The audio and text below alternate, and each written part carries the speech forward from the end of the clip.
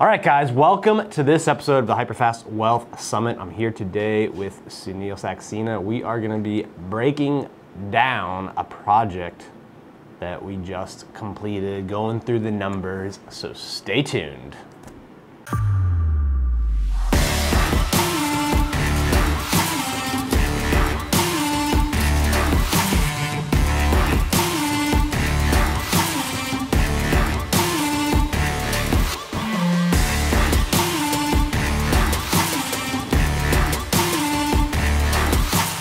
All right, Sunil, how are you doing today?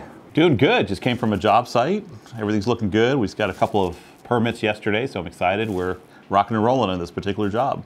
Yeah, we got a lot of projects going on, but we got one we just completed. Yeah, we just finished. It's a nice 2-unit in Northeast DC. Sold it relatively quickly, and actually sold it during the crazy coronavirus pandemic. So everything's, that one's done and signed, sealed, and delivered. Yeah, this one I'm excited to talk about today. We're going to break down the numbers in a minute, but I'm excited to talk about it because, like Sunil said, this thing delivered beginning of March, right around then, late February, like right when coronavirus started, right when the lockdown started. Like, we couldn't do open houses, couldn't do big events there like we're really good at doing. So a lot of wrenches were kind of thrown at us at the last minute on the sales process, but the project ended out doing pretty well, like pretty darn close to our pro forma, even though we had this black swan event happen. And we cut a lot of checks to investors last week, right? Yeah, we paid all our investors back last week. The top unit sold just before coronavirus, like the week before we got under contract, before everything hit. And we actually outperformed on that one. If you remember, we were performing like, I think like 825. We actually got closer to 900 for us. We got more in the top unit. The lower unit, I think we got a little bit less because of coronavirus. I think we would have maybe like 20 to 30,000 more if we would have just, not had this issue. But that's development. We've had, projects where we've made more money because they hit during a good market, and we've had projects that just, for whatever reason, hit during a bad market. And so that's just part of the game. But at the end of the day, we made, actually, I think, we actually hit our pro forma on that one because the top unit got more. Yeah, it's pretty cool to see, like, just how strong. We've been telling investors this for years, but it's really cool to kind of see it play out, where we have this weird event. We have 40 million people go unemployed across America, which is a terrible thing, but DC, this market is resilient. It kind of like shrugs it off, and the price points that our projects are dealing with, these are the typical buyers making at least 6 figures, and these are the types of jobs that are very resilient in the DC market, government driven, all of that. And to me, it's just exciting that we delivered such a great product. The numbers worked out pretty darn close to what we thought, even though we had this once in a generation, lifetime, multiple generation type event.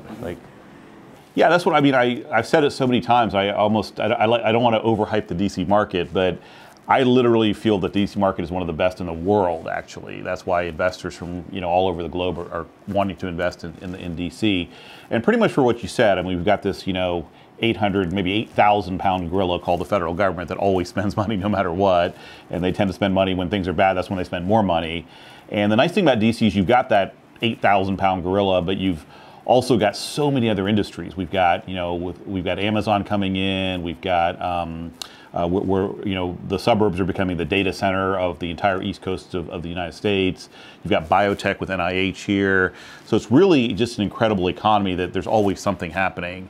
And especially when you're inside the Beltway, like you're saying, DC obviously is inside the Beltway, the jobs tend to be very high paying jobs, and they're always there. So again, not to overhype it, but to me, it's a no-brainer. Invest in DC, because the downside is much more limited than if you're in Omaha, Nebraska, or some smaller market. Yeah, so let's jump into the numbers real quick. I think this is one of the first times we've broken down a deal live, so Okay. hopefully this goes well. But refresh my memory here. We bought this end of 2018, and what was the price? $650,000 purchase. You can say January 1st, 2019, right around there.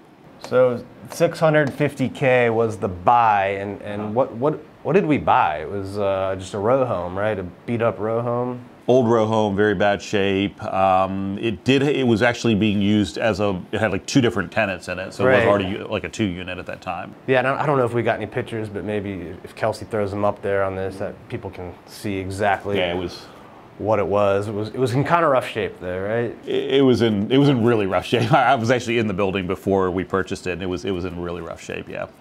Yeah. So 650 on the buy, and then construction. We basically had to turn this thing into two level condos. Really nice, beautiful product. What did that cost? Yeah, we normally, per unit on these smaller deals, we usually spend about $250 per unit, but this one we spent a little bit more per unit because it gets in higher end area. That's what allowed us to get the higher price points, because we spent more on finishes. So we spent about $600 on construction in this one. 600. What other costs would we have had that we need to include here? The hold. So the bank loan on this was what, in the 5% range, correct? Yeah, correct.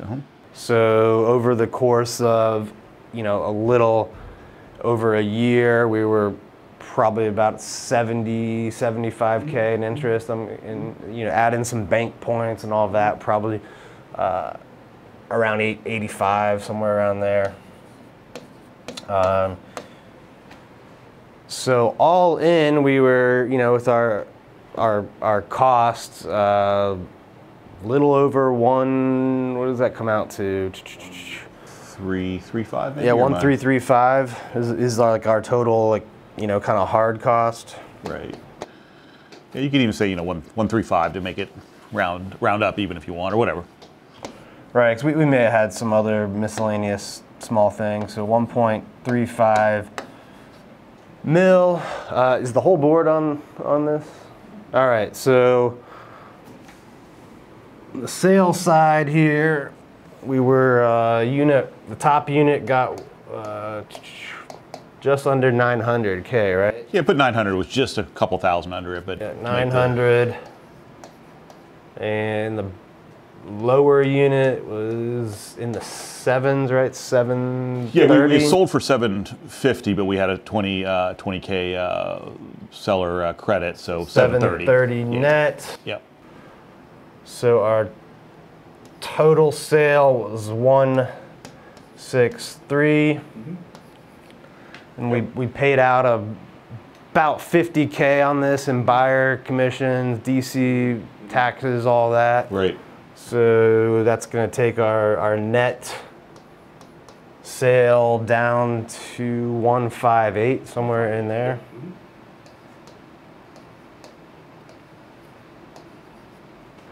So you can see, we got 158 of net profit, 135 in expenses. So this is like a smaller project. It's for us, a very small project. We still pulled in, that's gonna be roughly 230K. That's right after paying the bank. So, our investors got paid out of this pie, and I think we raised the total we had to pay investors to deliver the return was about 60K in preferred return to our investors. So this is how much the investors made. So you can see we had even with this black swan terrible event, huge margin above what we had to pay out to our investors. And on a 158 sale, if you back out these bank expenses here, we're well above 20% return on cost, which is a great metric to hit. Yeah, I think even the return's been great. This is a very small project, only 2 units, so the return has been great.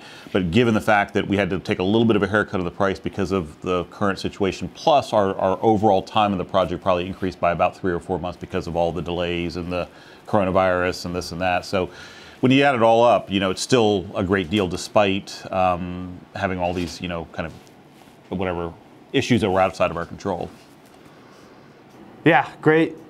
I mean, just to kind of wrap up, like, great projects. We delivered a 20%, return on cost or above that. Had a ton of margin, over what we needed to pay our investors. Like, we could have taken almost $200,000 more in haircut on the price, and still investors would have been safe, right? Our investors. So, to me, it's just exciting that even though we had this once in a lifetime event, we still hit our numbers, still delivered a 15% return without the risk and volatility. This happened too, like right in the middle of the stock market crash, which was kind of crazy to. Right. I'm sure our investors were happy they were with us and not in the stock market during this. Yeah. But yeah, I mean, again, not to reiterate too much, but I think that's because we bought the project properly, we performed properly. We're in a market that no matter what, pretty much you can sell property because it's Washington, D.C. So I think when you add all those factors up, that's why we were able to deliver a project like this, even during, arguably probably one of the worst times for real estate. It was a short little cycle, but, 08 was a really bad time for real estate, but this particular one was similar in a lot of ways. Yeah, so I am excited we had this kind of result and look forward to giving you more updates as well. Stay tuned for our next episode. We're gonna dive into an overall review of where we see the DC market and what our projects are doing right now. We'll see you next time.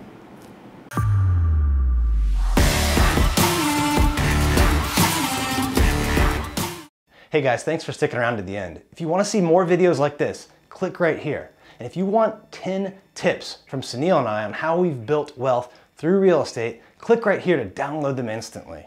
And if you're new to the channel, click below to subscribe and turn on post notifications so you don't miss out. And let me know in the comments what you think about the videos. I read them weekly and I pick winners at random. And I give out stuff like hats, shirts, coaching calls with me, and tickets to some of our events. I'll see you next time.